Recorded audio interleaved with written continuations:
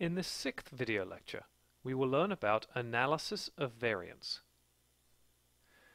Analysis of variance is one of the most complex concepts that we're going to be learning about in this video lecture series. However, it is not a huge jump to understand analysis of variance, providing that you already understand how the t-test works. So, let's return to our t-test. Recall our between group design. We had an intervention group which consisted of CBT and a control group which was a waitlist no CBT, with the dependent variable being depression scores on the Beck depression inventory. Let's say that we wanted to examine 3 groups rather than just 2 groups. So now we have a treatment group that lasts for 6 weeks, a treatment group that lasts for 12 weeks, and a waitlist group that lasts for 0 weeks, and the dependent variable is depression scores on the Beck depression inventory. If we have more than 3 groups, statistics gets a little complicated. It all goes back to error rates. You see, with 2 groups, we can conduct one t-test at 5% risk of error. With 3 groups, we have to conduct 2 t-tests to understand if the differences between the 2 groups are significant. The problem is, conducting multiple t-tests increases the risk of type 1 error exponentially. And remember, type 1 error is to do with a false positive.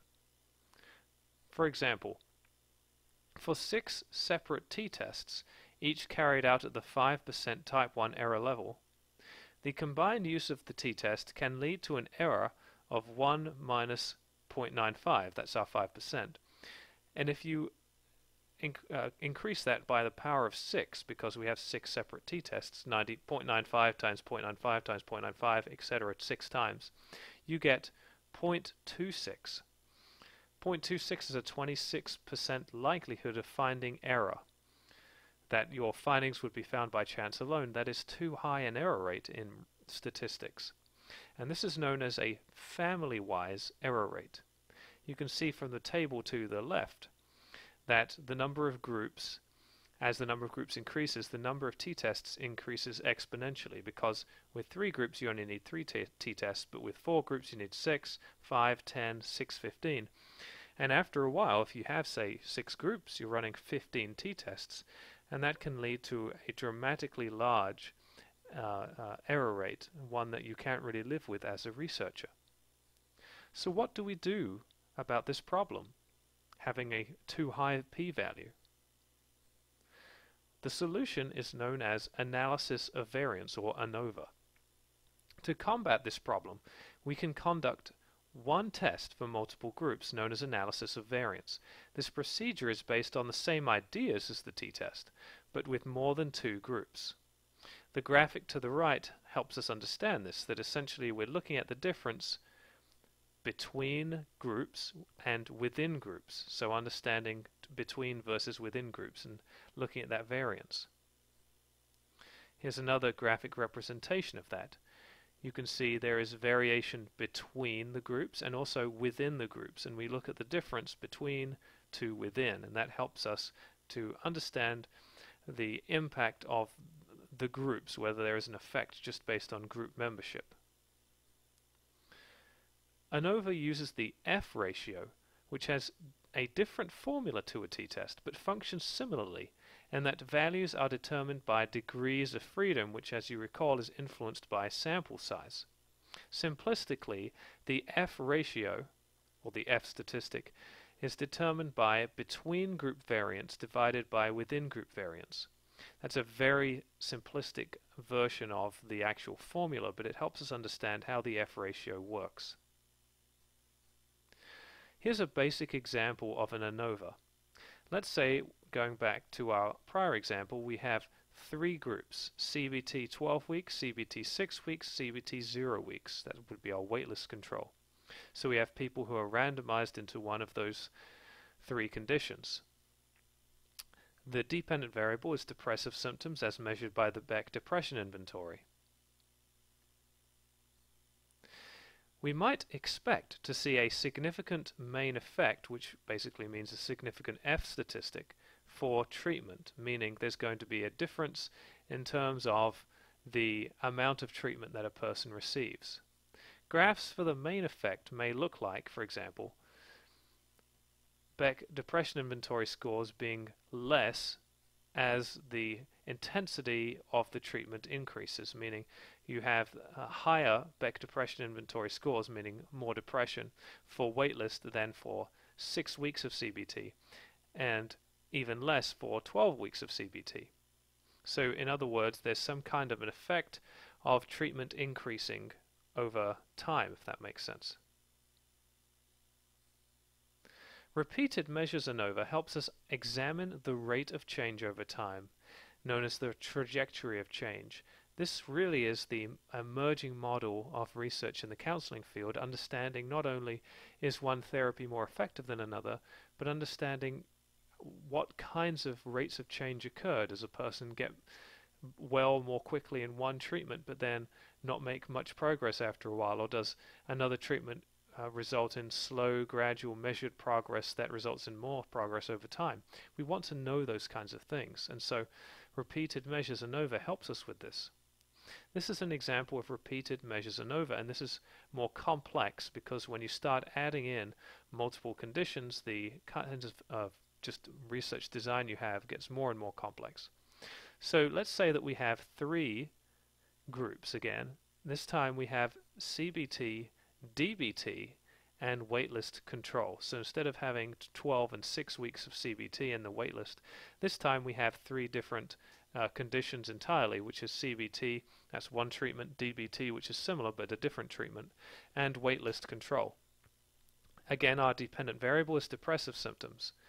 And we add an additional layer, which is that we're going to be collecting data on pre-6 weeks, 12 weeks, and follow-up at 24 weeks. So we're collecting data at different periods and comparing that data with one another. This is known as a 3x4 design, since we have 3 groups that are being measured at 4 different times. This is what it would look like, just graphically, to have a 3x4 design. You can see on the left rows we have our 3 treatment types, and the columns at the top we have our 4 periods of data collection. We might expect to find a significant main effect or significant F statistic here for group times time.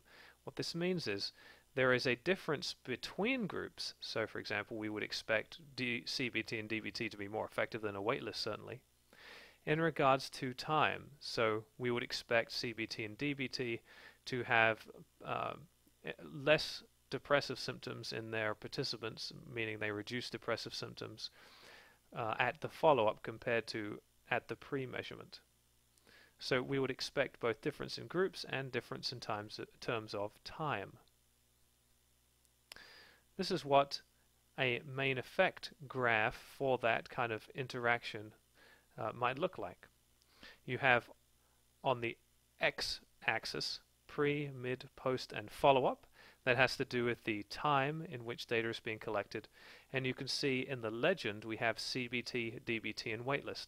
Now, looking at that graphic helps us understand why this kind of research is useful, because we can tell, looking at this, just the lines on the graph, that waitlist really doesn't result in any measured change over time. That's the red line.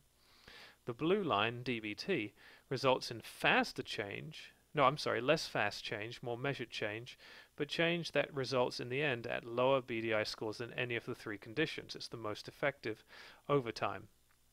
Whereas CBT results in quicker gains than DBT, but plateaus faster, so it does not result in as much progress as DBT, for example. So main effect graphs are quite useful in psychotherapy, particularly to understand what's going on over time as the client progresses. This is how the statistic would look in a ANOVA design. You have an F statistic and then degrees of freedom reported after that in the brackets, and we'll explain what that means in a moment, equals 8.89.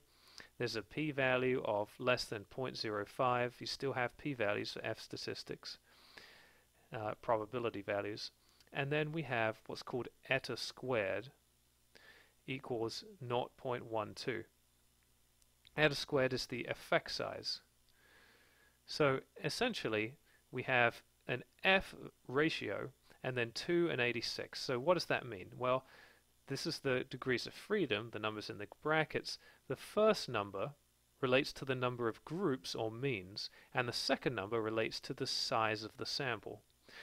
That isn't exact in terms of how the numbers add up, but that's what they represent. There's some statistics involved, but that's what they overall represent. And then we have the actual F statistic, which is 8.89, and that is significant at the 0.05 level, meaning unlikely to happen by chance alone, with only 5% likelihood of it just being found by chance alone. So that's excellent. And then we have our eta squared, or effect size, of 0.12. And if you've done a little bit of research in terms of what that means, that is a quite large-sized effect. Remember that different effect sizes mean different things depending on the statistics. So for a D statistic, 0.12 wouldn't mean very much. That's quite small. But for eta squared, 0.12 is quite large. So you need to understand those parameters when you're analyzing effect size. As with the t-test, remember, sample size matters, though again, I should actually add this, less so than F compared to T. With t-test, sample size really does influence how significant your finding is going to be, whereas with the F ratio, that is not always the case. You can still have a significant finding even with a small sample size, and that's because it has more what's called statistical power, the F ratio does. I'm not going to explain exactly why that is or what that involves at this point in time, but just know that sample size affects the F ratio less than with the T statistic. The F ratio compares means across more than two groups and tells us whether there are significant differences between the groups. That's useful. We want to know, okay, is there something going on in terms of, in our prior example, the different treatment modalities in terms of time, what happens over time. However, the F ratio is not the end of the line. It's not the last statistical test that we use, and that's because it doesn't tell us where those differences are.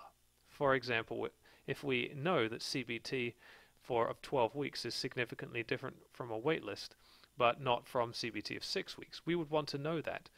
The F ratio is not going to tell us that. It doesn't tell us where the differences are.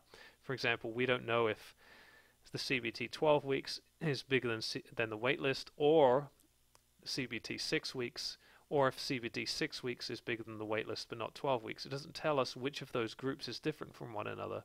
All that it tells us is that somewhere in that hodgepodge there's a difference. Now that's particularly important when you have large designs like 3x4 designs like we saw earlier, where you have a lot of different groups that can be compared with one another. So a significant difference somewhere within those groups really doesn't mean very much at all, because there could be a lot of different ways in which those groups could interact to find a significant difference.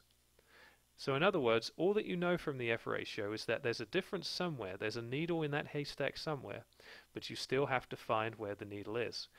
The F ratio is useful because it allows us to find that information out early before we start doing multiple t-tests and increasing our error rates. So how do we find that needle in the haystack? How do we find out where the actual differences are in that hodgepodge? To find which groups are different from one another, we have to run what are called either planned comparisons or post hoc tests. Planned comparisons are a priori comparisons of certain groups. For example, CBT of 12 weeks versus a waitlist.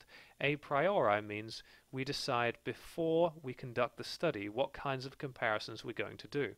So I may, for example, think to myself, I really want to know if CBT of 12 weeks is different from a waitlist.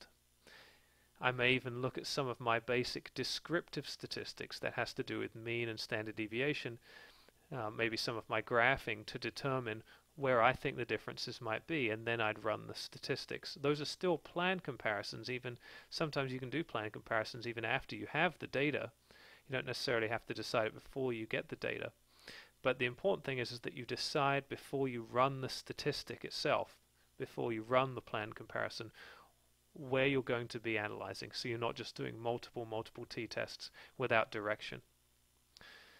The flip side to this, the multiple t-tests without direction, they're known as post hoc tests. These are comparisons of certain groups after the fact, and this can be data mining if the researcher isn't careful. So, for example, with pre-test and post-test groups in the 3x4 design above, if you compared every single group with each other, that would be 69 different comparisons. I did the math. And you don't want to be doing that because that would be horrendous for your error rates. But still, with post hoc tests, you do tend to be computing more t-tests than you would with a planned comparison, and so the rate of error is going to be higher. Now, I got to tell you, there is a way to cheat at statistics, and his name is Bonferroni. There was a famous statistician called Bonferroni who developed something called the Bonferroni adjustment. And this is essentially if you're going to be using what are known as post hoc tests instead of planned comparisons. Post hoc tests use the Bonferroni adjustment to minimize this inflated error rate. And they do this by a lot of, how can I say it nicely, statistical maneuvering in order to reduce the rate of error. And I'll be honest with you, it doesn't sit well with me, but it's commonly used in statistics, and so if you see the Bonferroni adjustment, just know that they are statistically adjusting for the probability of error, which is, in my mind, kind of cheating at statistics, really. So, do we need ANOVA test? Sorry. ANOVA and post hoc tests are useful, though they don't tell us about differences in growth curves, and therefore we still need information about which clients get better, the speed at which clients get better, and when a plateau effect occurs. In other words, the graphing for ANOVA, looking at those main effect graphs, are very useful at looking at growth rates, but the statistics themselves don't tell us really about the growth rates. For that, we need something called multi-level modeling. Multi-level modeling uses things like beta statistics, looking at basically rise over run, also known as regression. It's very similar to the idea of correlation. You're basically looking at what happens over time, where does the line fall in terms of the trend line. And we kind of get a sense for the rate in which change occurs using multi-level modeling in ways that we can't with ANOVA. And so a lot of the research studies that are now coming out tend to use multi-level modeling and B statistics or beta statistics rather than the F statistic.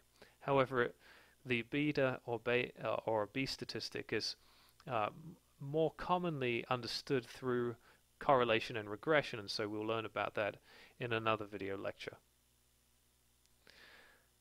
For now, we've just learned about analysis of variance and how that works, and that concludes this video lecture.